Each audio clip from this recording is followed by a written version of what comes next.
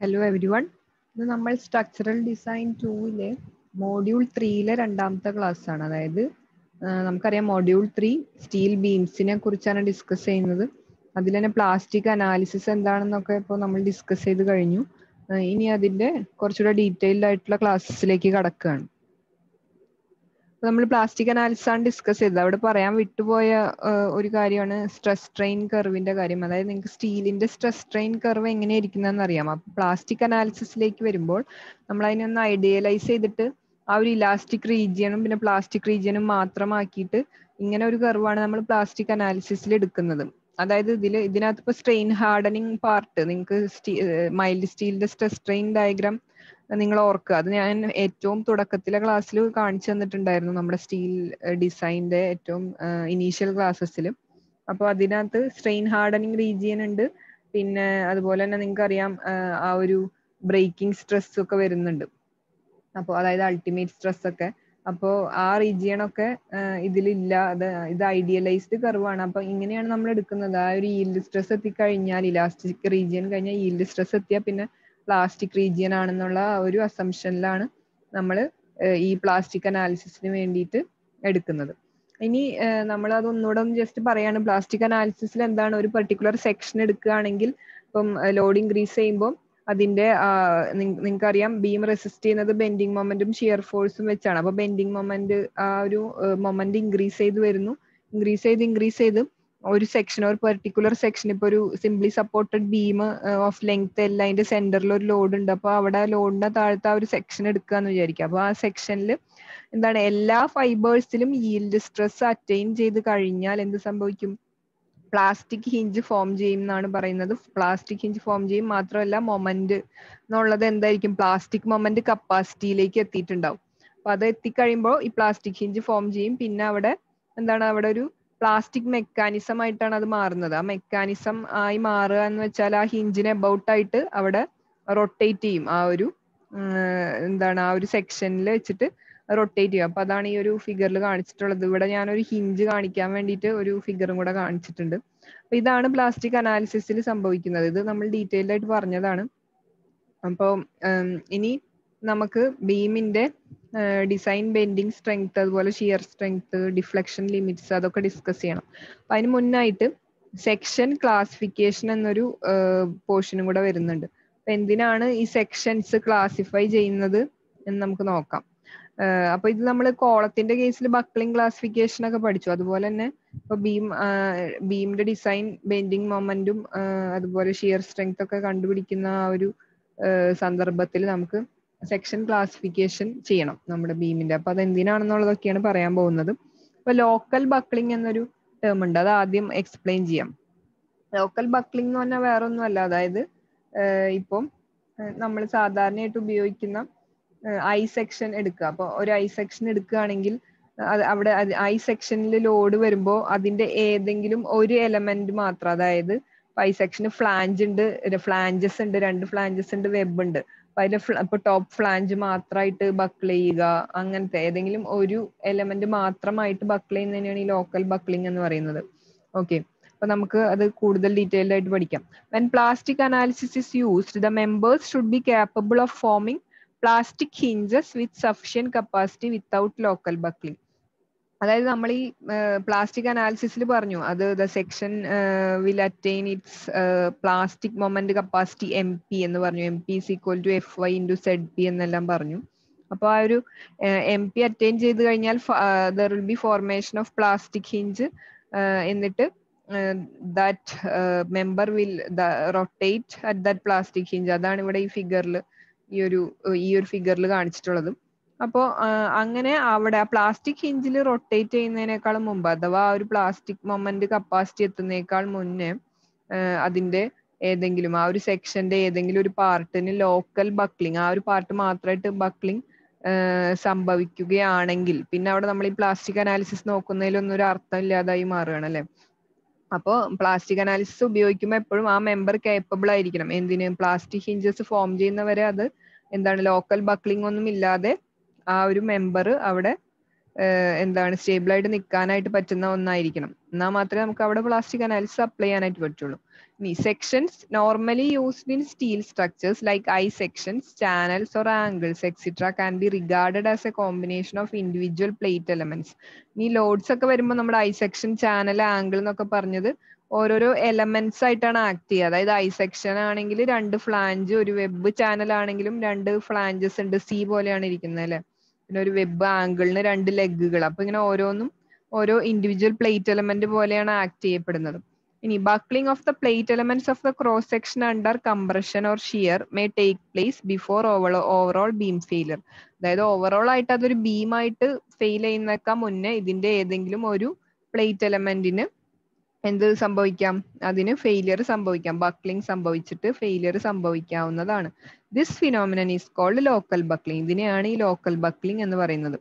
അപ്പോ നമുക്ക് എന്താണ്, it is necessary to see that plate elements of A cross section do not buckle locally due to compressive stresses before plastic hinges are formed. അതായത് plastic hinges form ചെയ്യുന്നേക്കാൾ മുന്നേ, അതായത് ഒരു സെക്ഷനിലെ എല്ലാ ഫൈബേഴ്സും yield സ്ട്രെസ്സിലെത്തി plastic moment കപ്പാസിറ്റിയിലെത്തി plastic hinge form ചെയ്യുന്നതിനേക്കാൾ മുന്നായിട്ട് ഈ ഒരു സെക്ഷന്റെ ഏതെങ്കിലും ഒരു ലോക്കൽ എലമെന്റ് ബക്കിൾ ചെയ്യുകയാണെങ്കിൽ എന്താണ്, പ്രശ്നമാണ്. അപ്പൊ അത് അങ്ങനെ ബക്കിൾ ചെയ്യാത്ത വിധത്തിൽ വേണം നമ്മൾ സെക്ഷനെ സെലക്ട് ചെയ്യാനായിട്ട്.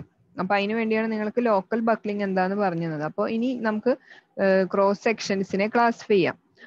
Local buckling can be avoided before the limit state is achieved by limiting the width to thickness ratio of each element of cross section subjected to compression due to axial force, moment or shear. അപ്പോൾ അതുകൊണ്ട് തന്നെ നമുക്ക് അതിന്റെ ഈ ഒരു സെക്ഷന്റെ width to thickness റേഷ്യോനെ limit ചെയ്തുകൊണ്ട് ഈ ലോക്കൽ ബക്ലിങ്ങിനെ പ്രിവെന്റ് ചെയ്യാവുന്നതാണ്. അപ്പോൾ അപ്പോൾ എന്താണ് ലോക്കൽ ബക്ലിംഗ് എപ്പോഴാണ് സംഭവിക്കുക, അതായത് ഫ്ലാഞ്ച് മാത്രമായിട്ട് ബക്കിൾ ചെയ്യുന്നതൊക്കെ എപ്പോഴായിരിക്കാം, കുറച്ചുകൂടെ തിന്നായിട്ടുള്ള ക്രോസ് ആ ഒരു എന്താണ് ഫ്ലാഞ്ചോ അല്ലെങ്കിൽ വെബൊക്കെ വരുമ്പോഴായിരിക്കാം.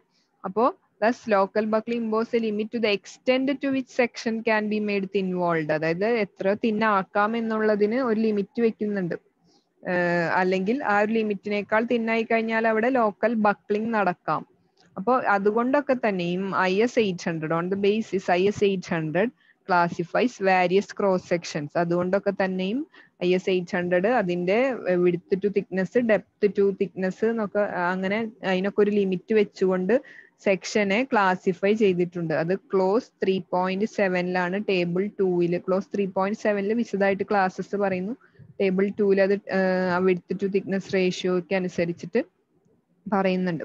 അപ്പോൾ 3rd ചാപ്റ്ററിലാണ് ജനറൽ കൺസിഡറേഷൻ വരുന്നിടത്താണ്.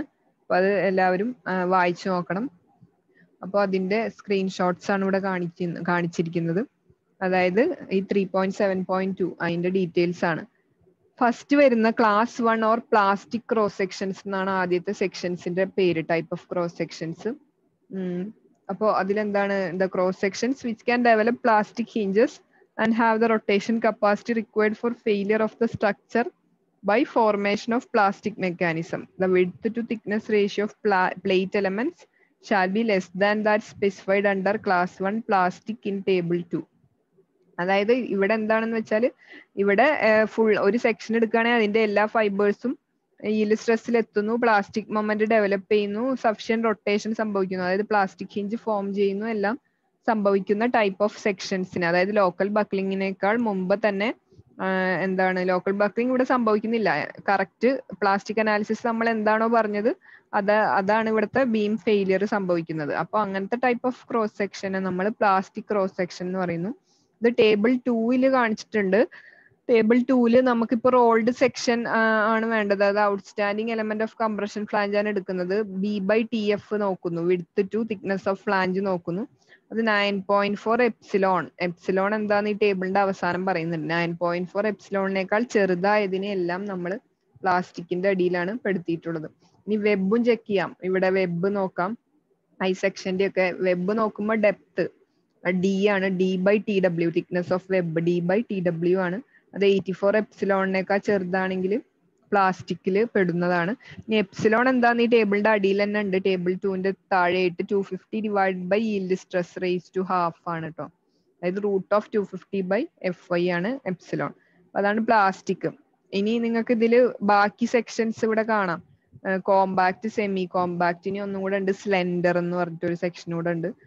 അതായത് ഇതിന്റെ ആദ്യം നമുക്ക് ഈ B/TF ഒക്കെ ഒന്ന് പറഞ്ഞു പോയിട്ട് എന്താണ് കോമ്പാക്ട് സെക്ഷൻ എന്ന് പറയാം. കോമ്പാക്ട് സെക്ഷനിലാണെങ്കിൽ ഈ ഒരു 9.4 എപ്സിലോണേക്കാളും കൂടുതലായിരിക്കും B/TF വാല്യൂ, എന്നാൽ 10.5 എപ്സിലോണിനേക്കാളും കുറവായിരിക്കും. ഇത് ഞാൻ പറയുന്നത് റോൾഡ് സെക്ഷന്റെ കാര്യം മാത്രമാണ്. അതിൽ ഔട്ട്സ്റ്റാൻഡിങ് എലമെന്റ് ഓഫ് കംപ്രഷൻ ഫ്ലാഞ്ചിന്റെ കാര്യമാണ്. അതായത് ഒരു ഐ വരികയാണെങ്കിൽ അതിന്റെ ആ ഒരു ഇപ്പൊ ഒരു ഐ സെക്ഷൻ എടുക്കുകയാണെങ്കിൽ ബി എന്ന് പറഞ്ഞാൽ എന്തായിരിക്കും? ഔട്ട്സ്റ്റാൻഡിങ് എലമെന്റ് ആണ്. അപ്പൊ ഈ മൊത്തം ഇതിന്റെ വിഡ്ത്താണ് നമ്മുടെ കയ്യിൽ ഉണ്ടാവുക, ഏത് ഫ്ലാഞ്ചിന്റെ. അതിന്റെ പകുതിയാണ് ഈ outstanding element of compression flange എന്ന് വെച്ചാൽ. അതാണ് ബി എന്ന് വെച്ചാൽ. TF എന്ന് പറഞ്ഞാൽ തിക്നെസ് ഓഫ് ഫ്ലാഞ്ച്. അങ്ങനെ അത് മാത്രമാണ് ഇപ്പൊ ഞാൻ പറയുന്നത്. ആ ഒരു എക്സാമ്പിൾ വെച്ച് പറയാണ്. 9.4 എപ്സിലോണിന്റെയും 10.5 എപ്സിലോണിന്റെ ഇടയിലാണെങ്കിൽ നമ്മൾ കോമ്പാക്ട് സെക്ഷൻ എന്ന് പറയും. ഇനി അതല്ല 10.5 എപ്സിലോണിന്റെയും 15.7 എപ്സിലോണിന്റെ ഇടയിലാണെങ്കിൽ സെമി കോമ്പാക്ട് എന്ന് പറയും. ഇനി അതല്ല B/TF 15.7 എപ്സിലോണിനേക്കാൾ കൂടുതലാണെങ്കിൽ നമ്മൾ സ്ലെൻഡർ സെക്ഷൻ എന്ന് പറയും. ഇനി അത് depth by thickness of web ആണെങ്കിൽ അത് നമ്മൾ ഇതുപോലെ പ്ലാസ്റ്റിക് ആണെങ്കിൽ 84 എപ്സിലോണിനേക്കാൾ കുറവ്, 84 എപ്സിലോണിന്റെയും 105 എപ്സിലോണിന്റെയും ഇടയിലാണെങ്കിൽ നമ്മൾ കോമ്പാക്ട് എന്ന് പറയും. ഇനി 105 എപ്സിലോണിനേക്കാൾ വലുതും 126 എപ്സിലോണിനേക്കാൾ ചെറുതുമാണെങ്കിൽ സെമി കോമ്പാക്ട്, 126 എപ്സിലോണിനേക്കാളും വലുതാവുകയാണെങ്കിൽ സ്ലെൻഡർ എന്ന് പറയും. അങ്ങനെ നമ്മളിപ്പം ഐ സെക്ഷൻ മാത്രം വെച്ചിട്ടാണ് പറഞ്ഞത്. ഇനി ഇതിൽ ഓരോന്നും പ്ലാസ്റ്റിക് ഞാൻ പറഞ്ഞു. അതായത് ഫസ്റ്റ് സംഭവിക്കുന്നത് MP-യിലേക്ക് എത്തുകയും പ്ലാസ്റ്റിക് ഹിഞ്ച് മെക്കാനിസം ഫോം ചെയ്യുകയാണ്.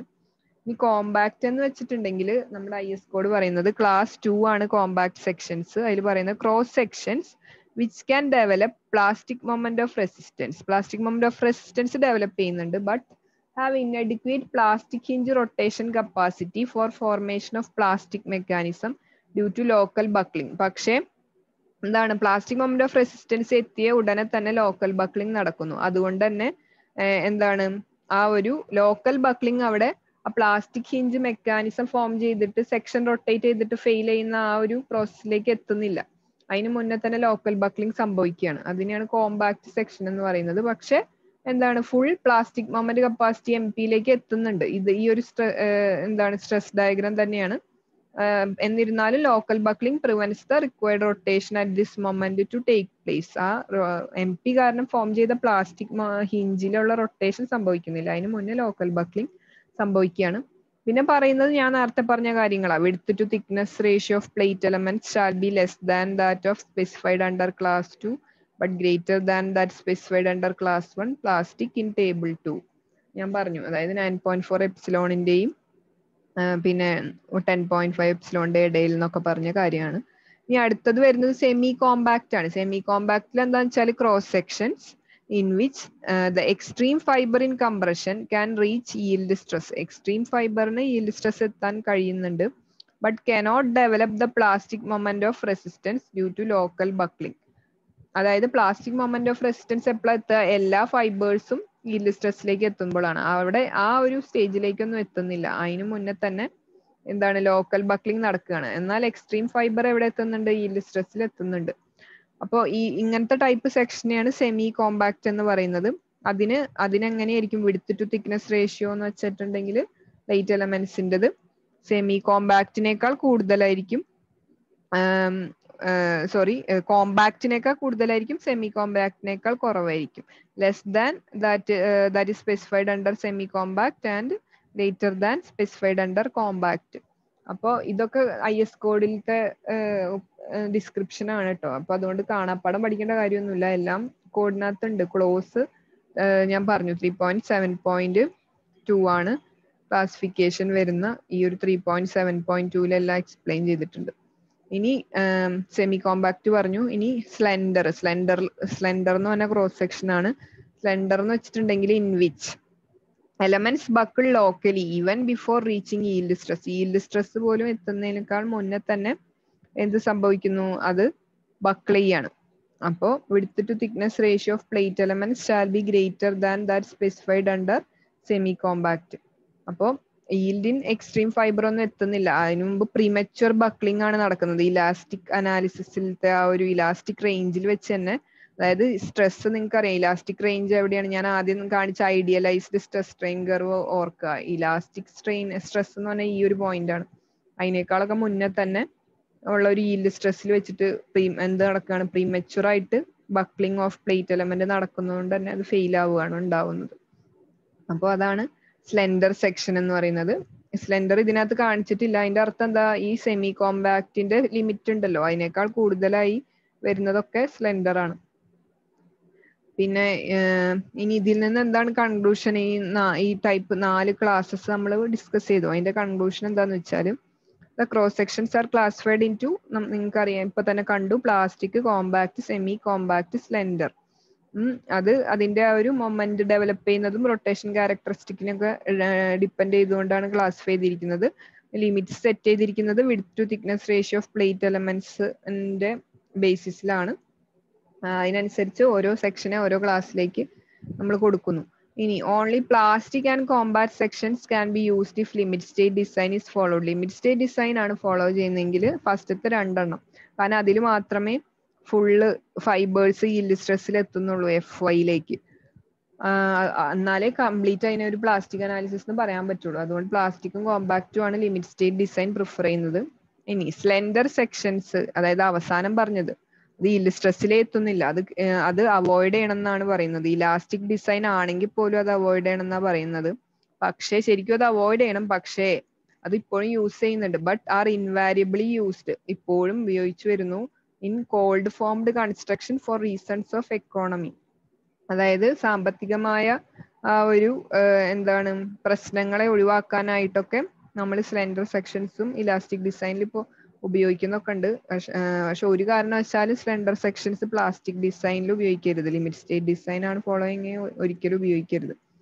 ഇനി in this case caution is required in predicting there ultimate capacity. ഇനി നമ്മൾ ഇതിൽ ഇലാസ്റ്റിക് ഡിസൈനിൽ ഉപയോഗിക്കരുതെന്ന് തന്നെയാണ്, പക്ഷെ ഉപയോഗിച്ച് വരുന്നുണ്ട്. കാരണം എക്കോണമിക്കൽ കൺസിഡറേഷൻ ഉപയോഗിച്ചിട്ട്. പക്ഷെ അങ്ങനെയാണെങ്കിൽ നമ്മൾ ഈ അൾട്ടിമേറ്റ് കപ്പാസിറ്റി പ്രഡിക്റ്റ് ചെയ്യുമ്പോൾ വളരെ സൂക്ഷിച്ചു വേണം പ്രഡിക്റ്റ് ചെയ്യാനായിട്ട്. കാരണം സ്ലെൻഡർ ആണ് സെക്ഷൻ എങ്കിൽ പ്രീമെച്ചുർ ബക്ലിംഗ് നടക്കുന്നുള്ളത് ഉറപ്പാണ്. നമ്മൾ ഒരു സ്ട്രെസ്, ഈൽഡ് സ്ട്രെസ് ഒക്കെ പ്രഡിക്റ്റ് ചെയ്യും, പക്ഷെ അതിന് മുന്നേ തന്നെ അത് ഫെയിൽ ചെയ്യുകയൊക്കെ ചെയ്യും. അതുകൊണ്ട് വളരെ സൂക്ഷിച്ചു വേണം അതിന്റെ ആ ഒരു ഫെയിലിയർ സ്ട്രെസ് ഒക്കെ ഡിസൈഡ് ചെയ്യാനായിട്ട്. ഇനി നമ്മൾ ഡിസൈൻ ഓഫ് ബീംസിലേക്ക് കടക്കുകയാണ്. ചാപ്റ്റർ 8 അഥവാ സെക്ഷൻ 8ലാണ് ഈ IS 800 ബീമിനെ കുറിച്ച് പറയുന്ന കാര്യങ്ങളൊക്കെ ഉള്ളത്. അപ്പൊ അതിൽ ഇമ്പോർട്ടന്റ് ആയിട്ടുള്ള കുറച്ച് കാര്യങ്ങൾ മാത്രം പറയാം. The design bending strength of a section which is not susceptible to web buckling under shear force before yielding shall be determined according to 8.2.1.2. അതായത് ബെൻഡിങ് സ്ട്രെങ്ത് കണ്ടുപിടിക്കാനായിട്ട് നമുക്ക് ഇതിൽ ഒരുപാട് ഫോർമുലാസ് ഒക്കെ വരുന്നുണ്ട്. അപ്പൊ ഏത് ഉപയോഗിക്കണം എന്നുള്ളത് എങ്ങനെ തിരിച്ചറിയാന്ന് വെച്ചാൽ, ആദ്യം തന്നെ നിങ്ങൾ D/TW കണ്ടുപിടിക്കും ഗിവൺ സെക്ഷന്റെ. നമ്മൾ സെക്ഷൻ ക്ലാസിഫിക്കേഷന് വേണ്ടി ഓൾറെഡി കണ്ടുപിടിച്ചിട്ടുണ്ടാവും D/TW. എന്നിട്ട് അത് less than or equal to 67 epsilon ആണോ എന്ന് ആദ്യം നോക്കും. അപ്പൊ D/TW less than or equal to 67 epsilon ആണെങ്കിൽ അതിന്റെ മീനിങ് അവിടെ ഒരിക്കലും എന്താണ് വെബ് ബക്ലിംഗ് അണ്ടർ ഷിയർ, അതായത് വെബിന് ഷിയർ ഫോഴ്സ് കാരണമുള്ള വെബ് ബക്ലിംഗിന് അവിടെ സാധ്യത ഇല്ല എന്നാണ് അതിന്റെ മീനിങ്. അതായത് D/TW ലെസ് ദാൻ 67 എപ്സിലോൺ ആണെങ്കിൽ. അങ്ങനെയാണെങ്കിൽ നിങ്ങൾക്ക് പ്രൊസീഡ് ചെയ്യാവുന്ന ഫോർമുലയാണ് 8.2.1.2 എന്നാണ്. എന്നിട്ട് എന്താണെന്ന് വെച്ചാൽ ഷിയർ നമ്മൾ ഫാക്ടേർഡ് ഷിയർ ആണ് എപ്പോഴും ഉപയോഗിക്കുന്നത്. ഇപ്പൊ VU, അതായത് നിങ്ങൾക്ക് വർക്കിംഗ് ഷിയർ ഫോഴ്സ് കിട്ടിയാൽ അതിനെ 1.5 കൊണ്ട് മൾട്ടിപ്ലൈ ചെയ്തിട്ട് VU കണ്ടുപിടിക്കുന്നു. എന്നിട്ട് VU 0.6 VD 0.6 VDയേക്കാളും കുറവാണോ എന്ന് ചെക്ക് ചെയ്യണം. കുറവാണെങ്കിൽ ആ ഒരു ബീം എന്ന് പറയുന്നത് ലോ ഷിയർ ആണ് ആ ബീമിലുള്ളത്. ലോ ഷിയർ ആണ്. ലോ ഷിയർ ആണെങ്കിൽ നിങ്ങൾക്ക് ഈ ഒരു ഞാനിപ്പോ പറഞ്ഞ ആ ഒരു ഇക്വേഷൻ ഉപയോഗിക്കാം. ഓക്കെ, ഇനി VD എങ്ങനെയാ കണ്ടുപിടിക്കുക എന്നുള്ളത് എവിടെ പറയുന്നുണ്ട്? 8.4. നമുക്ക് ഷിയർ പറയുമ്പോൾ പറയാം. അപ്പോൾ ഇതാണ് നിങ്ങൾ അടുത്തതായിട്ട് ചെക്ക് ചെയ്യേണ്ടത്. ആദ്യം ചെക്ക് ചെയ്യേണ്ടത് സെക്ഷന്റെ D/TW less than or equal to 67 epsilon ആണോ എന്ന്. അങ്ങനെയാണെങ്കിൽ നിങ്ങൾ പ്രൊസീഡ് ചെയ്തിട്ട് എന്താണ് ഷിയർ, ആ ഒരു factored shear force design shear സ്ട്രെങ്ത്തിന്റെ 0.6 കണ്ടുപിടിക്കുക. 0.6 ടൈംസ് കണ്ടുപിടിച്ചിട്ട് അതിനേക്കാൾ കുറവാണോ എന്ന് നോക്കുന്നു.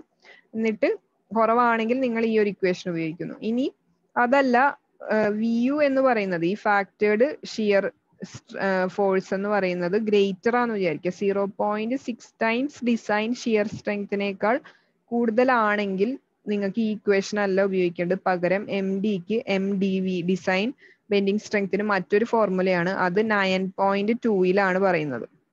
9.2 പോകേണ്ടതായിട്ട് വരും. കൂടുതൽ കേസുകളിലും ഈ ഒരു ലോ ഷിയർ ആണ് നമുക്ക് വരാറുള്ളൂ. അപ്പൊ നിങ്ങൾക്ക് എപ്പോഴും കൂടുതൽ നിങ്ങൾ നമ്മുടെ ഈ ഒരു സ്ലൈഡ്സിൽ കാണാൻ പോകുന്ന ഫോർമുല ഫസ്റ്റ് ഫോർമുലയാണ്. അപ്പോൾ ഇനി ഞാൻ പറഞ്ഞു VD ഡിസൈൻ ഷിയർ സ്ട്രെങ്ത് കണ്ടുപിടിക്കുന്നത് ഞാൻ വഴിയെ പറയാം. ഓക്കെ, അപ്പൊ ഇതൊക്കെ ഇവിടെ എഴുതി വെച്ചിട്ടുണ്ട് കേട്ടോ. when design shear force exceeds 0.6 VD എന്നൊക്കെ പറഞ്ഞിട്ട് ഫാക്ടേർഡ്, അതായത് ഈ ഫാക്ടേർഡ് ആണ് ഈ VU എന്ന് പറയുന്നത് 0.6 VDനെ എക്സീഡ് ചെയ്താൽ നിങ്ങൾ ഈ ഒരു ഇക്വേഷനിലേക്ക് പോകണം. അത് 9.2 എന്നൊക്കെ പറഞ്ഞ് പറയുന്നുണ്ട്. അപ്പോൾ 9.2 ഇക്വേഷൻ ആണ് ഇവിടെ. ഇത് ഞാൻ 9.2 അങ്ങനെ കോപ്പി ചെയ്ത് വെച്ചതാണ്. അതായത് 9.2 എന്ന് പറയുമ്പോൾ തന്നെ നിങ്ങൾക്ക് അറിയാം അത് ചാപ്റ്റർ 9 ഓക്കെ, ഇനി നിങ്ങൾ ചാപ്റ്റർ നോക്കി പേജ് കണ്ടുപിടിക്കാൻ പഠിക്കണം. അപ്പൊ ചാപ്റ്റർ 9 അത്. 9.2 MDVയുടെ ഇക്വേഷൻ ഒക്കെ ഉണ്ട്. പ്ലാസ്റ്റിക് ഓർ കോമ്പാക്റ്റിന് ഒരു ഇക്വേഷൻ, സെമി കോമ്പാക്റ്റിന് ഒരു ഇക്വേഷൻ, അതൊക്കെ നിങ്ങൾ ഈ പേജസിലൂടെ ഒന്ന് കടന്നു പോവുക. അതിൽ ബീറ്റയ്ക്ക് വേറെ ഇക്വേഷൻ ഒക്കെയാണ്. അപ്പൊ ഇത് നമുക്ക് റെയർ കേസസിലേ വരാറുള്ളൂ, അതായത് ഹൈ ഷിയർ വരുന്ന കേസസ്. അപ്പൊ ഇതാണ് അടുത്ത ഇക്വേഷൻ. ഇപ്പോഴും കഴിഞ്ഞില്ല അല്ലെ, നമ്മൾ എവിടെയാ തുടങ്ങിയത്? നമ്മൾ ആദ്യം സെക്ഷന്റെ ഈ ഒരു D/TW less than or equal to 67 epsilon ആണെങ്കിലാണ് ഈ പറഞ്ഞ കാര്യങ്ങൾ. അത് less than or equal to 67 epsilon ആണെങ്കിൽ നമ്മൾ ഈ പറഞ്ഞ ലോ ഷിയർ ആണോ അതോ ഹൈ ഷിയർ ആണോ എന്നുള്ളതൊക്കെ നോക്കിയിട്ട് അതിനനുസരിച്ചുള്ള ഇക്വേഷൻ പറഞ്ഞു. ഇനി D/TW അങ്ങനെയല്ല, ഗ്രേറ്റർ ദാൻ 67 എപ്സിലോൺ ആണെങ്കിൽ എന്ത് ചെയ്യണം എന്നുള്ളതും കോഡിൽ പറയുന്നുണ്ട്. അങ്ങനെയാണെങ്കിൽ 2 മെത്തേഡ്സ് പറയുന്നുണ്ട്. ആ 2 മെത്തേഡ്സിൽ ഒരു മെത്തേഡ് വെച്ചിട്ട് ചെയ്തു പോകണം എന്നാണ് കോഡ് പറയുന്നത്. ബെൻഡിങ് മൊമെന്റ് കണ്ടുപിടിക്കാനായിട്ട് എന്താണെന്നുള്ളത് ഇവിടെ പറയുന്നുണ്ട്. അത് വായിച്ചു നോക്കുക. അത് നമുക്ക് അതങ്ങനെ വരാറില്ല. D/TW ഗ്രേറ്റർ ദാൻ 67 എപ്സിലോൺ എന്ന് പറഞ്ഞാൽ അതിന്റെ ഫിസിക്കൽ മീനിങ് എന്ന് വെച്ചാൽ webs R സസെപ്റ്റിബിൾ to shear buckling before yielding ആണ്. വെബ്സിന് ഷിയർ ബക്ലിങ്ങിന് ആകപ്പെടാം. അപ്പൊ അങ്ങനെ വരുമ്പോ എങ്ങനെ ചെയ്യണം എന്നുള്ളത് 2 മെത്തേഡ്സ് ആക്കിയിട്ട് കോഡിൽ തന്നെ പറയുന്നുണ്ട്. അപ്പോൾ ഇങ്ങനെയാണ് ബെൻഡിങ് സ്ട്രെങ്ത് കണ്ടുപിടിക്കാം. ഓക്കെ, അപ്പൊ നമുക്ക് ഒരു ക്വസ്റ്റ്യൻ ചെയ്ത് നോക്കാം. Determine the design bending strength of A laterally supported beam of ISMB 300 at 442 Newton per meter. The yield stress of steel is 250 MPa എന്ന് തന്നിട്ടുണ്ട്. അപ്പോൾ ISMB 300ന്റെ ഡീറ്റെയിൽസ് എടുക്കണം നമുക്ക്. അപ്പൊ നിങ്ങൾക്ക് ഇതില് ഈ മേജർ ഡീറ്റെയിൽസ് ഒക്കെ നിങ്ങൾക്ക് എവിടെ നിന്ന് കിട്ടും? സ്റ്റീൽ ടേബിൾസിൽ ISMB 300 ഇതൊക്കെ കിട്ടും. H equal to 300 thickness of web, breadth of flange, thickness of flange. പിന്നെ വേറൊരു കാര്യം കൂടെ നിങ്ങൾക്ക് വേണം, റേഡിയസ് അറ്റ് റൂട്ട് നിങ്ങൾ എഴുതി വെക്കണം സ്റ്റീൽ ടേബിളിൽ നോക്കിയിട്ട്. പിന്നെ അതിന്റെ X ആക്സിസിലെ സെക്ഷൻ മോഡുലസ്, പിന്നെ പ്ലാസ്റ്റിക് മോഡുലസ് കൂടെ വേണം. പ്ലാസ്റ്റിക് മോഡുലസ് മിക്ക സ്റ്റീൽ ടേബിൾസിലും ഇല്ല. അപ്പൊ നിങ്ങൾ എന്ത് ചെയ്യണമെന്ന് വെച്ചാൽ IS 800 ആക്ച്വലി കുറച്ച് സെക്ഷൻസിനെ കുറിച്ച് പ്രോപ്പർട്ടീസ് ഒക്കെ പറയുന്നുണ്ട്. അത് പേജ് 138 മുതൽ അങ്ങോട്ട് പറയുന്നുണ്ട്. അപ്പം അത് അനെക്സ് Hലാണ് അത് പറയുന്നത് IS 800. അപ്പൊ ആ ഒരു ടേബിൾസിനകത്തുനിന്ന് നിങ്ങൾക്ക് ഈ ഒരു ISMB 300 ഐഡന്റിഫൈ ചെയ്യാം. അവിടെ നിന്ന് നിങ്ങൾക്ക് ഈ പ്ലാസ്റ്റിക് സെക്ഷൻ മോഡുലസ് ZB നിങ്ങൾക്ക് കിട്ടും. അതല്ല നിങ്ങളുടെ കയ്യിലുള്ള സ്റ്റീൽ ടേബിൾസിൽ അതുണ്ടെങ്കിൽ അത് ഡയറക്റ്റ് യൂസ് ചെയ്യാം.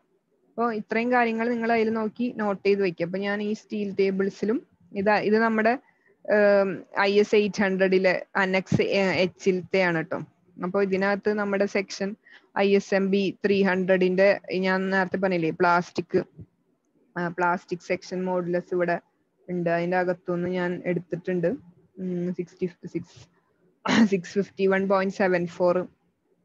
ഇവിടെ സെന്റിമീറ്റർ ക്യൂബാണ്, അത് mm ക്യൂബിലൊക്കെ ആക്കിയിട്ട്.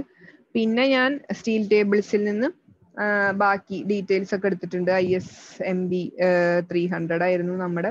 അപ്പൊ അതിൽ നിന്ന് ഇനി സ്റ്റീൽ ടേബിൾസ് നിന്ന് ഞാൻ എടുത്തത് ഈ റേഡിയസ് അറ്റ് റൂട്ട്. അത് നമ്മൾ ആദ്യമായിട്ടാണ് സ്റ്റീൽ ടേബിൾസ് നിന്ന് എടുക്കുന്നത്. അത് എവിടെയാന്ന് ഒന്ന് ജസ്റ്റ് ഐഡന്റിഫൈ ചെയ്ത് വെക്കുക. അപ്പൊ ഒരുവിധം കാര്യങ്ങൾ ആക്ച്വലി കോഡിൽ തന്നെ ഉണ്ട്, കണ്ടോ? Width of flange, thickness of flange ഒക്കെ. പക്ഷെ ഈ റേഡിയസ് അറ്റ് റൂട്ട് സ്റ്റീൽ ടേബിളിൽ മാത്രമേ ഉള്ളൂ കേട്ടോ. അപ്പൊ അതുകൊണ്ട് രണ്ടും നിങ്ങൾ നോക്കേണ്ടി വരും. അപ്പോ അതെല്ലാം ഈ ഒരു ISMB 300ന്റെ ഇനി എവിടെന്നാ നോക്കാന്നൊന്നും ഞാൻ എക്സ്പ്ലെയിൻ ചെയ്യുന്നില്ല, എല്ലാം എഴുതി വെച്ചു. ഇനി നമുക്ക് അറിയാം B/TF അതുപോലെ തന്നെ D/TWയും നമുക്ക് ഇമ്പോർട്ടൻ്റ് ആയിട്ടുള്ള 2 റേഷ്യോസ് ആണ്. അപ്പൊ അതിൽ ഈ D/TW ആദ്യം ഞാൻ ചെയ്യാൻ പോവാണ്. കാരണം നിങ്ങൾക്കറിയാം ബെൻഡിങ് സ്ട്രെങ്ത് കണ്ടുപിടിക്കുമ്പോൾ ആദ്യം ഈ ഒരു കാര്യം ഇത് less than or equal to 67 epsilon ആണോ എന്ന് നമുക്ക് ചെക്ക് ചെയ്യാനുണ്ട്. അങ്ങനെയാണെങ്കിലാണ് നമ്മൾക്ക് പിന്നെ എന്ത് ചെക്ക് ചെയ്യേണ്ടത്, ഷിയറിന്റെ കാര്യം ചെക്ക് ചെയ്തിട്ട് ലോ ഷിയർ ആണോ എന്ന് നോക്കിയിട്ട് ഫോർമുല സെലക്ട് ചെയ്യണം. അപ്പൊ D/TW ചെയ്യണമെങ്കിൽ ഡി എന്ന് വെച്ചിട്ടുണ്ടെങ്കിൽ ആക്ച്വലി ഈ ഒരു ഫിഗർ ശ്രദ്ധിക്കുക, നിങ്ങളുടെ കയ്യിൽ ISMB 300 എന്ന് പറഞ്ഞാൽ ആക്ച്വലി ഈ ഒരു H ആയിരിക്കും. ഇവിടെ H എന്ന് മാർക്ക് ചെയ്തിട്ടുണ്ട്. Hൽ നിന്ന് 2 തവണ ഇവിടെ തിക്നെസ് ഓഫ് ഫ്ലാഞ്ച് ഇവിടെയുണ്ട് 2 തവണ തിക്നെസ് ഓഫ് ഫ്ലാഞ്ചും പിന്നെ പുതിയൊരു ടേം കൂടെ വരികയാണ് റേഡിയസ് അറ്റ് റൂട്ട് എന്ന് പറയുന്ന ഒരു സംഭവം. അതായത് ഇതാണ് ഈ റൂട്ട് എന്ന് പറയുന്നത്, ഇവിടുത്തെ റേഡിയസ്. അപ്പൊ ഇവിടുത്തെ 2 റേഡിയസും കൂടെ മുകളിൽ താഴ്ന്നും റേഡിയസ് മൈനസ് ചെയ്താലേ ഈ പറഞ്ഞ ഡി എന്ന് പറയുന്ന ടേം വരുന്നുള്ളൂ. ശരിക്കും ഫിഗറിൽ നോക്കി ഐഡന്റിഫൈ ചെയ്യുക എച്ചും ഡിയും തമ്മിലുള്ള വ്യത്യാസം. ഓക്കെ, ഒന്ന് ജസ്റ്റ് നോക്കുക, എച്ചും ഡിയും തമ്മിലുള്ള വ്യത്യാസം. എച്ചിൽ നിന്ന് 2 തവണ തിക്നെസ് ഓഫ് ഫ്ലാഞ്ച് കുറയണം എന്ന് വെച്ചാൽ ഈ 2 ഫ്ലാഞ്ച് തിക്നെസ് കുറയണം. പിന്നെ ഈ റൂട്ടിലെ റേഡിയസ് ഇവിടെ മുകളിൽ നിന്നും താഴെ നിന്നും കുറച്ച് കഴിഞ്ഞാലാണ് എന്ത് കിട്ടുള്ളൂ, ഡി കിട്ടുള്ളൂ. അതിന് വേണ്ടിയാണ് ഈ റേഡിയസ് ഓഫ് റൂട്ട് ഞാൻ നിങ്ങളോട് സ്റ്റീൽ ടേബിളിൽ നിന്ന് എഴുതിയെടുക്കാൻ പറഞ്ഞത്. അപ്പം ഡെപ്ത് ഓഫ് വെബ് എന്ന് പറഞ്ഞാൽ ആക്ച്വലി എന്താണ്, എച്ചിൽ നിന്ന് 2 തവണ തിക്നെസ് ഓഫ് ഫ്ലാഞ്ചും റേഡിയസ് ഓഫ് റൂട്ടും കുറയ്ക്കണം, റേഡിയസ് അറ്റ് റൂട്ടും. അപ്പൊ കാര്യങ്ങളൊക്കെ നമ്മൾ സ്റ്റീൽ ടേബിളിൽ നിന്ന് എഴുതിയിട്ടുള്ളതുകൊണ്ട് ഇനി എല്ലാം സബ്സ്റ്റിറ്റ്യൂട്ട് ചെയ്യാം. H = 300 ആണ്, 2 times thickness of flange 12.4, radius at root 14. അത്രയും കുറയ്ക്കുമ്പോൾ നമുക്ക് 247.2 mm ആണ് ഡി കിട്ടുന്നത്. ഇനി എപ്സിലോണിന്റെ ഫോർമുല നമ്മുടെ ടേബിൾ 2 ഞാൻ കാണിച്ചു തന്നിരുന്നു. √50/FY ആണ്, അഥവാ 250/FY റേസ് ടു ഹാഫ് ആയിരുന്നു. അപ്പൊ നമ്മുടെ FY നമ്മുടെ yield സ്ട്രെസ്സും 250 തന്നെയാണ്. അപ്പൊ 250/250 ചെയ്യുമ്പോൾ 1 എന്ന് കിട്ടും. അപ്പൊ നമ്മൾ D/TW ഇനി ചെയ്ത് നോക്കാൻ പോവാണ്. അപ്പോ ഡി എന്തായിരുന്നു, ഡി ഇപ്പൊ നമുക്ക് കിട്ടി 247.2. അപ്പോൾ 247.2 എഴുതി. TW സ്റ്റീൽ ടേബിൾസിൽ നിന്ന് കിട്ടിയിട്ടുണ്ട്, എത്രയാണത്, 7.5 ആണ്. അപ്പൊ ഡിവൈഡ് ബൈ 7.5 ചെയ്യുമ്പോൾ 32.96 ആണ്. ഇനി 67 എപ്സിലോൺ എന്ന് പറഞ്ഞാൽ എന്താ, 1 തന്നെയാണ്. അപ്പോൾ 32.96 67നേക്കാൾ കുറവാണ്, അത് നിങ്ങൾക്ക് അറിയാം. അപ്പോൾ അത്രയായി. ഇനി നമുക്ക് ഈ ഷിയർ ബക്ലിങ്ങിന്റെ കാര്യം ഇല്ല എന്നുള്ളത് മനസ്സിലായി. ഷിയർ ബക്ലിംഗ് ഓഫ് വെബ് എപ്പോഴാണ്, ഈ പറഞ്ഞ D/TW ഗ്രേറ്റർ ദാൻ 67 എപ്സിലോൺ വരുമ്പോഴാണ്. ഇത് ലെസ് ദാൻ ആയതുകൊണ്ട് അത് ഓക്കെ ആന്ന് മനസ്സിലായി. ഇനി നമ്മൾക്ക് വിയും ഷിയർ ഫോഴ്സ് ചെക്ക് ചെയ്യാനായിട്ട് ഒന്നും നമുക്ക് തന്നിട്ടില്ലാത്തതുകൊണ്ട് നമ്മൾ അസ്യൂം ചെയ്യാണ് വി ലെസ് ദാൻ 0.6 VD ആണെന്ന്. അതായത് ലോ ഷിയറിന്റെ കേസ് നമ്മൾ അസ്യൂം ചെയ്യാണ് factored shear force is less than 0.6 times the design shear strength എന്ന് അസ്യൂം ചെയ്യാണ്. അങ്ങനെയാണെങ്കിൽ എന്താണ് ഫോർമുല നിങ്ങൾക്കറിയാം, എം ഡിയുടെ ഫോർമുല ഞാൻ നിങ്ങൾക്ക് കാണിച്ചു തന്നിട്ടുണ്ടായിരുന്നു. എം ഡിയുടെ ഫോർമുല എവിടെയാണ്, 8.2.1.2ലുള്ള 8.2.1.2ലുള്ള ഫോർമുല എടുക്കുന്നു ഡയറക്റ്റ്. അത് MD = β/BZP/FY/γ/MO എന്നുള്ള ഫോർമുല എടുക്കുകയാണ്. അതിൽ βB കണ്ടുപിടിക്കണമെങ്കിൽ എന്താവണം, സെക്ഷൻ ഏത് ടൈപ്പ് ആണെന്ന് അറിയണം. പ്ലാസ്റ്റിക്, കോമ്പാക്ട്, സെമി കോമ്പാക്ട് ഒക്കെ ഉണ്ട്. അപ്പൊ സെക്ഷൻ ക്ലാസിഫിക്കേഷന്റെ ഒരു കാര്യം ഇവിടെ നമ്മൾ ഓൾറെഡി കണ്ടുപിടിച്ചു. D/TW എന്ന് പറഞ്ഞാൽ 32.96 കണ്ടുപിടിച്ചു. ഇനി വേണ്ടത് B/TF കൂടെ വേണം. അപ്പൊ B/TF കണ്ടുപിടിക്കണമെങ്കിൽ ബി എന്ന് പറഞ്ഞാൽ എന്താന്ന് ഞാൻ പറഞ്ഞു, ഔട്ട്സ്റ്റാൻഡിങ് എലമെന്റിന്റെ വിഡ്ത്ത് ആണ്. അപ്പൊ നമ്മുടെ ISMB 300ന്റെ ബ്രെഡ്ത്ത് ഓഫ് ഫ്ലാഞ്ച് എത്രയാണ്, നമ്മൾ സ്റ്റീൽ ടേബിളിൽ നോക്കിയിട്ട് 140 എന്ന് പറഞ്ഞിരുന്നു. അപ്പൊ ഞാൻ പറഞ്ഞു ഐ സെക്ഷൻ ആയതുകൊണ്ട് തന്നെയും ഔട്ട്സ്റ്റാൻഡിങ് ഫ്ലാഞ്ച് എന്ന് പറഞ്ഞാൽ അതിന്റെ പകുതി 140, ഇത് മൊത്തം ഫ്ലാഞ്ചിന്റെ വിഡ്ത്താണ്.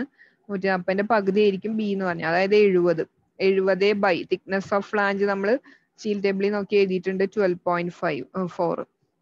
70/12.4 ചെയ്യുമ്പോൾ 5.64 ആണ്. അപ്പൊ നിങ്ങൾ നോക്കുക ടേബിളിൽ എപ്സിലോൺ എന്ന് പറഞ്ഞാൽ 1 ആണ്. പിന്നെ മറ്റേത് D/TW 32.96 എന്നാ കിട്ടിയത്. അപ്പൊ നമ്മൾ ഇത് ചെക്ക് ചെയ്യാണ്. അപ്പൊ 5.64 എന്ന് പറഞ്ഞാൽ ഒബ്വിയസ്ലി ഇതിനേക്കാൾ കുറവാണ്, 9.4 എപ്സിലോണിനേക്കാളും B/TF-ല്. ഇനി D/TW-ല് ഈ 84 എപ്സിലോൺ എന്നുള്ളതിനേക്കാളും തീർച്ചയായിട്ടും കുറവാണ്, 32.96. അപ്പൊ അതുകൊണ്ട് തന്നെ സെക്ഷൻ എന്താണ്, പ്ലാസ്റ്റിക് സെക്ഷൻ ആണ്. അപ്പോൾ പ്ലാസ്റ്റിക് സെക്ഷന് ബീറ്റ ബി എന്തെടുക്കണം എന്നാണ് പറഞ്ഞത്? ബീറ്റ ബി 1 എടുക്കണം എന്നാണ് 8.2.1.2 ഉള്ളത്. അപ്പോൾ അത് നമ്മൾ എടുത്തിട്ടുണ്ട്.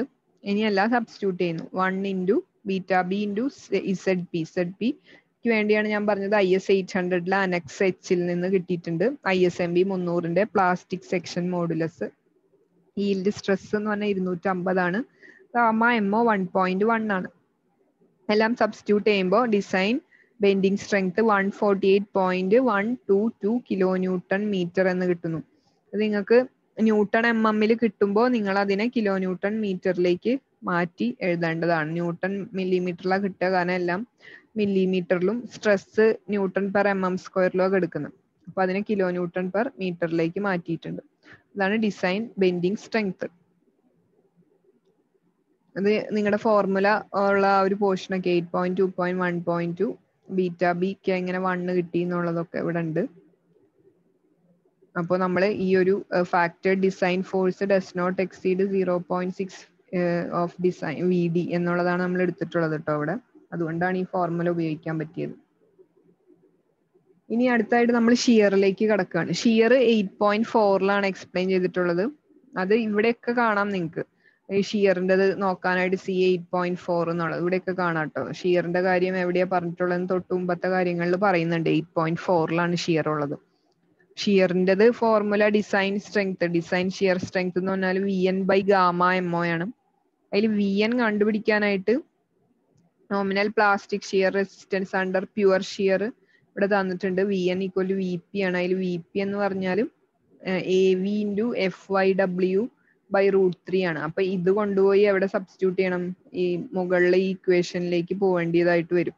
അപ്പോൾ AV FYW/√3 γ/MO എന്നായി മാറും ഡിസൈൻ ഷിയർ സ്ട്രെങ്ത്. ഇനി AV എന്ന് വെച്ചാൽ ഷിയർ ഏരിയ ആണ്. FYW എന്ന് വെച്ചിട്ടുണ്ടെങ്കിൽ ഈൽഡ് സ്ട്രെങ്ത് ഓഫ് വെബ് ആണ്. ഈ ഷിയർ ഏരിയ കണ്ടുപിടിക്കാനായിട്ട് തൊട്ടടുത്ത ഇതിൽ തന്നെ പറയുന്നുണ്ട്, ഇതിന്റെ തൊട്ട് താഴെയായിട്ട് തന്നെ പറയുന്നുണ്ട്. അത് I സെക്ഷൻസിനും channel സെക്ഷൻസിനും hot റോൾഡിന് major axis bending ആയിട്ടുള്ള ഹോട്ട് റോൾഡ് I സെക്ഷനും ചാനലിനും H × തിക്നെസ് ഓഫ് വെബ് ആണ്. ബാക്കി ടൈപ്സിനൊക്കെ എങ്ങനെയാന്നുള്ളത് ഇതിന്റെ താഴെയായിട്ട് പറയുന്നുണ്ട്. ആ ഒരു ഏരിയ എങ്ങനെ കണ്ടുപിടിക്കണം എന്നുള്ളത് ഷിയർ ഏരിയ ആണ്. അപ്പൊ നമുക്ക് കൂടുതലും ഈ ഒരു H × TW ആണ് നമുക്ക് ഉപയോഗിക്കേണ്ടതായിട്ട് വരും. പിന്നെ ഇപ്പൊ ഷിയർ ബക്ലിങ്ങിന്റെ കാര്യം പറഞ്ഞു. ആ വെബിന്റെ ഷിയർ ബക്ലിംഗ് ചെക്ക് ചെയ്യാനായിട്ട് നമ്മൾ ബെൻഡിങ് മൊമെന്റിന്റെ കാര്യം ബെൻഡിങ് സ്ട്രെങ്ത്തിൽ തന്നെ ഈ ഒരു ഇക്വേഷൻ വന്നിരുന്നതാ. D/TW < 67 എപ്സിലോൺ ആണെങ്കിൽ നിങ്ങൾക്കറിയാം ആ ഒരു വെബ് ഷിയർ ബക്ലിംഗ് ഇല്ല എന്നുള്ളത്. അല്ലെങ്കിൽ വെബ് ഷിയർ ബക്ലിംഗ് അല്ലാത്ത കേസസിൽ D/TW > 67 എപ്സിലോൺ ആണെങ്കിൽ നമ്മൾ വെബ് ഷിയർ ബക്ലിംഗ് വെരിഫൈ ചെയ്യേണ്ടതായിട്ട് വരും. ബെൻഡിങ് സ്ട്രെങ്ത്തിൽ നമ്മൾ ഇതിന്റെ ഈ ഒരു ക്ലോസിന്റെ തൊട്ട് മുകളിലായിട്ട് ആ ഒരു ക്ലോസ് പറയുന്നുണ്ട്. കാരണം ബെൻഡിങ്ങിനും ഇക്വേഷൻ മാറി മാറി വരുന്ന ഒരു കാര്യം അവിടെ പറഞ്ഞിരുന്നു. ഒന്നുകൂടെ അത് കാണിക്കാം. ആദ്യം ഞാൻ ബെൻഡിങ് പറഞ്ഞപ്പോൾ തന്നെ അതാണ് പറഞ്ഞത്. D/TW < 67 എപ്സിലോണിലാണ് ഈ രണ്ട് ഇക്വേഷൻസിന്റെ കാര്യം പറഞ്ഞത്. അതിൽ തന്നെ ഷിയർ ലോ ഷിയറും ഹൈ ഷിയറും വരുന്നത് രണ്ട് ഇക്വേഷൻസ് പറഞ്ഞു. അത് കഴിഞ്ഞ് 67 എപ്സിലോണിനേക്കാൾ കൂടുതൽ വന്നാൽ മറ്റ് രണ്ട് മെത്തേഡ്സ് ഫോളോ ചെയ്യേണ്ടതായിട്ടുണ്ടെന്നും കോഡ് പറയുന്നുണ്ടെന്നും ഞാൻ പറഞ്ഞിട്ടുണ്ടായിരുന്നു. അപ്പൊ അത് ഷിയറിന്റെ ആ ഒരു പോർഷനിലും അത് എക്സ്പ്ലെയിൻ ചെയ്യുന്നുണ്ട്. അത് ഇവിടെ ആ ഒരു ഞാൻ ഈ വാല്യൂ നിങ്ങൾ മറന്നു പോകാണ്ടിരിക്കാനാണ് അത് എവിടെയൊക്കെ വരുന്നുണ്ടെന്ന് കാണിച്ചത് കേട്ടോ. D/TW 67 എപ്സിലോണും. ഇനി നമുക്ക് ഷിയറിന്റെ ഒരു പ്രോബ്ലം ചെയ്യാം. ISWB 350 at 569 Newton per meter carries maximum shear force 90 kN. Check the safety of beam in shear with yield stress 250 MPa. അതാണ് ക്വസ്റ്റ്യൻ. അപ്പൊ ISWB 350 at 569 Newton per meter അതിന്റെ എല്ലാ പ്രോപ്പർട്ടിയും ഞാൻ എഴുതി വെക്കുകയാണ്.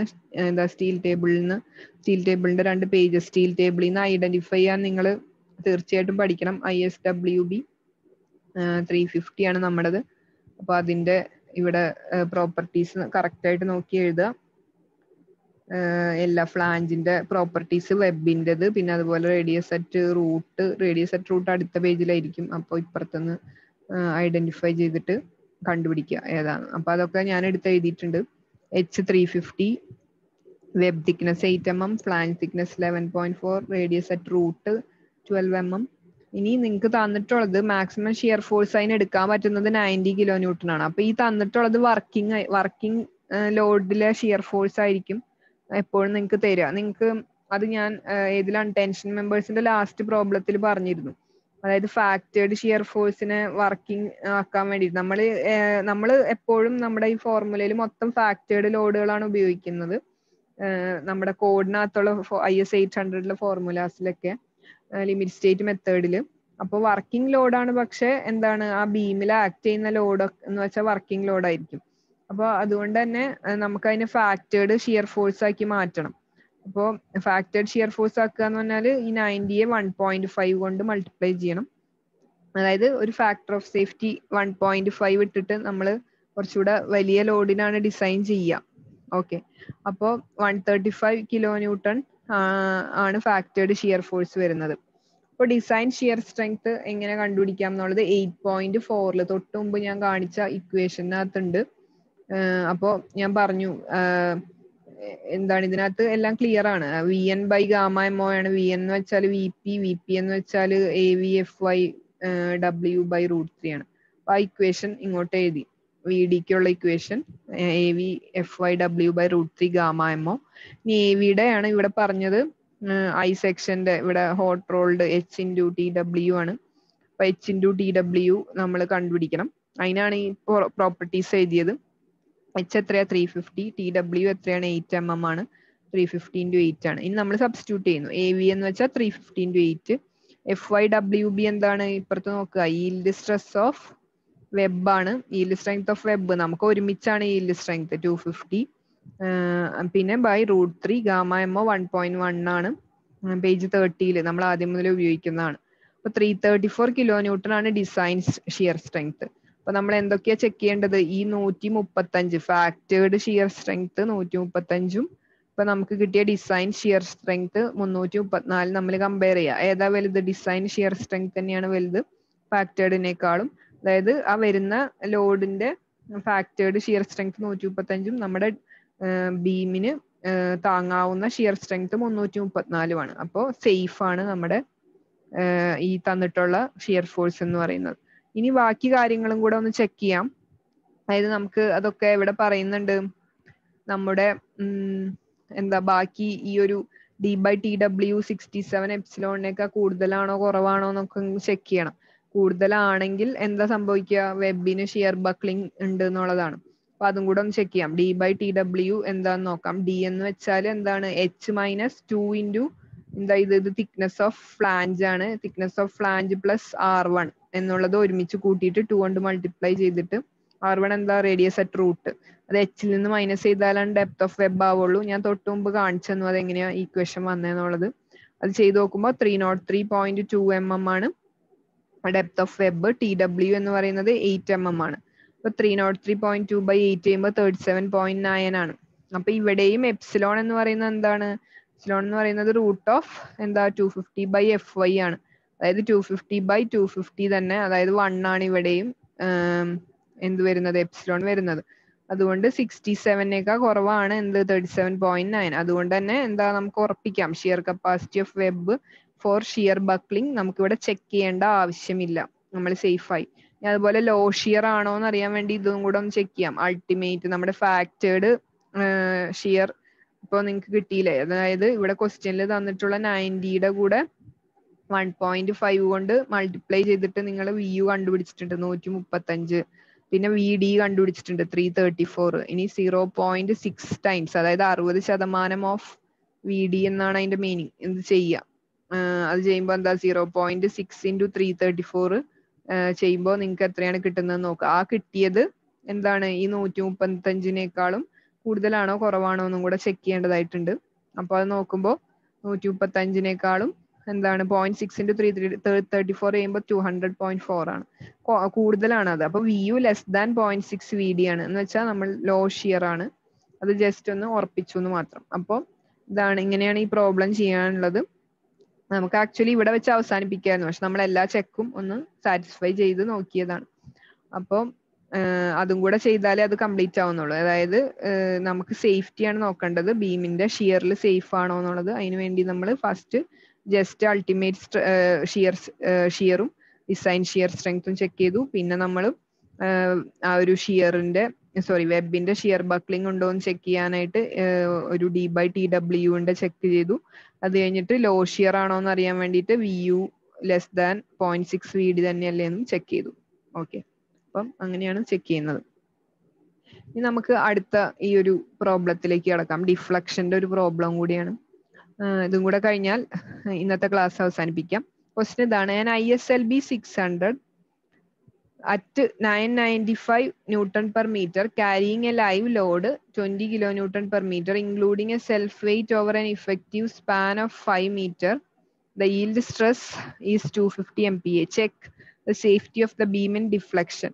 ഡിഫ്ലക്ഷൻ ചെക്ക് ആണ് ചെയ്യാൻ പറഞ്ഞിട്ടുള്ളത്. ഡിഫ്ലക്ഷൻ ചെക്ക് ഞാൻ നിങ്ങൾക്ക് ഇതുവരെ കാണിച്ചു തന്നില്ല എങ്ങനെയാണ് ചെയ്യാന്നുള്ളത്. അപ്പൊ അതും കൂടെ ചെയ്താൽ നമുക്ക് അടുത്ത ക്ലാസ്സിൽ ബീം ഡിസൈൻ എടുത്ത് ഒരു പ്രോബ്ലം എടുത്ത് ചെയ്യാവുന്നതാണ്. അപ്പോൾ ഇതിൽ live load 20 kilonewton per meter എന്ന് വന്നിട്ടുണ്ട്. പിന്നെ ഡെഡ് ലോഡ് എന്താണ്, ഈ ISLBയുടെ വെയിറ്റ് ആയിരിക്കും. അത് 995 Newton per meter ആണ്. അതിന് kilonewton per meter ആക്കിയിട്ടുണ്ട്. അപ്പൊ 0.995 kilonewton per meter ആയിട്ടുണ്ട്. ടോട്ടൽ ലോഡ് എന്ന് പറഞ്ഞാൽ ലൈവ് ലോഡും ഡെഡ് ലോഡും കൂട്ടുമ്പോൾ 20.995 kilonewton per meter ആയിട്ടുണ്ട്. പിന്നെ ഇതെന്താണ്, ഇത് വർക്കിംഗ് ലോഡാണ്. ഇനി ഡിഫ്ലക്ഷൻ ചെക്കിന് നമ്മൾ വർക്കിംഗ് ലോഡാണ് എടുക്കുക. ഡിഫ്ലക്ഷൻ ചെക്കിന് എന്താക്കേണ്ട ആവശ്യമില്ല, ഫാക്ടേർഡ് ആക്കേണ്ട ആവശ്യമില്ല. ഡിഫ്ലക്ഷനെ കുറിച്ച് ഞാൻ അടുത്ത ക്ലാസ്സിൽ നിങ്ങൾക്ക് പറഞ്ഞു തരാം ഡീറ്റെയിൽഡ് ആയിട്ട്. അപ്പോൾ വർക്കിംഗ് ലോഡ് തന്നെ എടുക്കുകയാണ്. ഇനി നമ്മൾ ഈ ISLB 600ന്റെ ഈ ഒരു മൊമെന്റ് ഓഫ് ഇനേർഷ്യ എടുക്കുകയാണ്, IXX. അത് ആവശ്യമുണ്ട്, അതെന്തിനാന്ന് പറഞ്ഞുതരാം. അപ്പൊ നമ്മൾ അത് ഈ ഒരു സ്റ്റീൽ ടേബിളിൽ നിന്ന് ISLB 600ന്റെ മൊമെന്റ് ഓഫ് ഇനേർഷ്യ എടുക്കുന്നു. അപ്പോൾ അത് ഇവിടെ ISLB 600 IXX ഇവിടെ ഉണ്ട്. അത് ഞാൻ എടുത്തിട്ടുണ്ട്. 72867.806 ആണത്. 72867.6 സെന്റിമീറ്റർ റേസ് ടു 4 ആണ്. അത് mm റേസ് ടു 4 ആക്കുമ്പോൾ × 10 റേസ് ടു 4 വരും. അപ്പൊ അതൊക്കെ ഞാൻ എടുത്തെഴുതി. ഇതെന്തിനാന്ന് വെച്ചാൽ ഡിഫ്ലക്ഷൻ ചെക്ക് എങ്ങനെ ചെയ്യുന്നു പറഞ്ഞാൽ, സിംപ്ലി സപ്പോർട്ടഡ് ബീം വിത്ത് UDL ആണെങ്കിൽ, ഇതൊക്കെ ന്യൂട്ടൺ പെർ മീറ്ററിലാണല്ലേ, അപ്പൊ ഇത് UDL ആണ്. അപ്പൊ UDL ആണെങ്കിൽ നിങ്ങൾക്കറിയാം മാക്സിമം ഡിഫ്ലക്ഷന്റെ ഫോർമുല, ഇത് നിങ്ങൾ തിയറി ഓഫ് സ്ട്രക്ചേഴ്സിലൊക്കെ പഠിക്കുന്നതാണ്, നിങ്ങൾ ഓർത്തിരിക്കേണ്ട ഫോർമുലയാണ്. അപ്പോൾ ഇത് എത്രയായിരിക്കും, മാക്സിമം ഡിഫ്ലക്ഷൻ 5/384 WL⁴/EI ആണ്. E എന്ന് പറഞ്ഞിട്ടുണ്ടെങ്കിൽ സ്റ്റീലിന്റെ യങ്സ് മോഡുലസ് എത്രയാണ്, 2 × 10⁵ MPa ആണ്. ഇനി 20.995 kilonewton per meterഉം newton per mm ഒരേപോലെ ആയിരിക്കും. എന്തുകൊണ്ടാ, kilonewtonനെ ന്യൂട്ടൺ ആക്കണമെങ്കിൽ എന്ത് ചെയ്യണം, × 10�3 ചെയ്യണം അല്ലെ. അതുപോലെ മീറ്ററിനെ mm ആക്കണമെങ്കിലും × 10�3 ചെയ്യണം. അപ്പോ ഈ kilonewton per meterഉം newton per mm ആക്കണമെങ്കിൽ മുകളിൽ ഒരു 10�3, താഴെ ഒരു 10�3. അപ്പൊ രണ്ടും കൂടെ എന്തായി പോവും, കട്ട് ചെയ്ത് പോകുന്നതുകൊണ്ട് അത് രണ്ടും ഇക്വലന്റ് ആണ്, ന്യൂട്ടൺ പെർ mm. അപ്പോൾ സെയിം 20.995 തന്നെയാണ് ഉപയോഗിക്കുക ന്യൂട്ടൺ പെർ mm ആക്കിയാൽ. ഈ ഒരു ഫോർമുലയിലേക്ക് ഇനി സബ്സ്റ്റിറ്റ്യൂട്ട് ചെയ്യുക. 5/384 × WL⁴/EI എന്നുള്ള ഫോർമുലയിലേക്ക് സബ്സ്റ്റിറ്റ്യൂട്ട് ചെയ്യാം. W എന്ന് പറഞ്ഞത് UDL അങ്ങനെ സബ്സ്റ്റിറ്റ്യൂട്ട് ചെയ്യാണ്. 20.995 ഡെഡ് ലോഡും ലൈവ് ലോഡും കൂട്ടിയ ആൻസർ.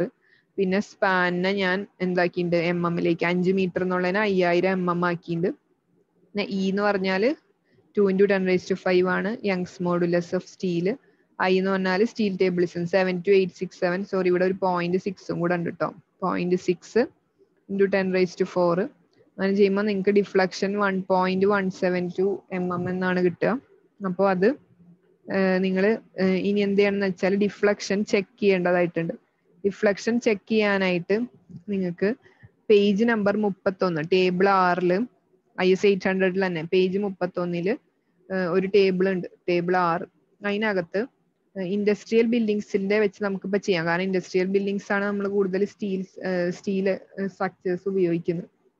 അപ്പോൾ അതിലെ വെർട്ടിക്കൽ ഡിഫ്ലക്ഷൻ വെർട്ടിക്കലാണ് നോക്കേണ്ടത്. അതിനകത്ത് നിങ്ങൾക്ക് സിമ്പിൾ സ്പാൻ സിമ്പിൾ സ്പാൻ ആയിട്ടുള്ളതിൽ എന്താ ലൈവ് ലോഡ്, ഡിസൈൻ ലോഡ്, അപ്പോൾ അതില് ബ്രിട്ടിൽ ക്ലാഡിങ് എന്ന് പറഞ്ഞാൽ ഈ ഒരു കാറ്റഗറിയിൽ സപ്പോർട്ടിംഗ് ആണ് ഈ ബ്രിട്ടിൽ ക്ലാഡിങ്. അപ്പൊ നിങ്ങൾക്ക് അറിയാം നമ്മുടെ സാധാരണ ഇൻഡസ്ട്രിയൽ ബിൽഡിംഗ് സപ്പോർട്ട് ചെയ്യുന്നത് മേസൺറി ഒക്കെ ബ്രിട്ടിൽ ക്ലാഡിങ്ങിലാണ് വരിക. മേസൺറി വെച്ചാണല്ലോ കൺസ്ട്രക്ട് ചെയ്യുന്നത്.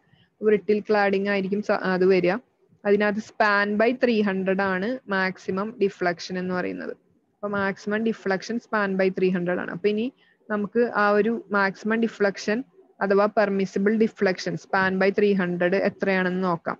അത് സ്പാൻ എത്രയാണ്? 5 മീറ്റർ. 5 എന്ന് പറഞ്ഞാൽ 5000 mm ഡിവൈഡഡ് ബൈ 300 ചെയ്യുമ്പോൾ 16.667 mm ആണ് മാക്സിമം പെർമിസിബിൾ ഡിഫ്ലക്ഷൻ. നമ്മൾക്ക് കിട്ടിയ ആ ഒരു ഡിഫ്ലക്ഷനെ ഇതുമായിട്ട് കമ്പയർ ചെയ്യാം. നമ്മൾ അതായത് 5/384 UDL വരുന്ന കേസിലെ ഡിഫ്ലക്ഷന്റെ ഫോർമുല 5/384 WL⁴/EAയുടെ ഫോർമുലേനകത്ത് ഇടുമ്പോൾ നമുക്ക് കിട്ടുന്ന ഡിഫ്ലക്ഷൻ 1.172 mm ആണ്.